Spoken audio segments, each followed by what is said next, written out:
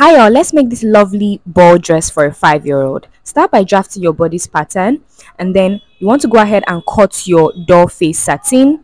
You also want to cut your lining. You want to cut your soft net, okay?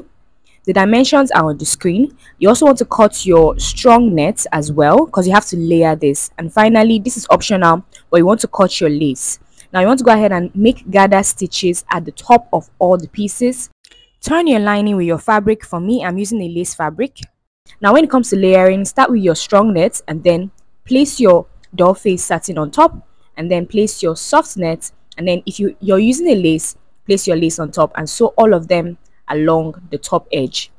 Now take your bodice, take out the seam on the zipper allowance, and then sew it to your dress. Now when you're joining your lining, you want to join it to the allowance of the piece so that it's nice and neat. Go ahead and insert your zipper, and this is the finished look. If you haven't registered for my Match online class,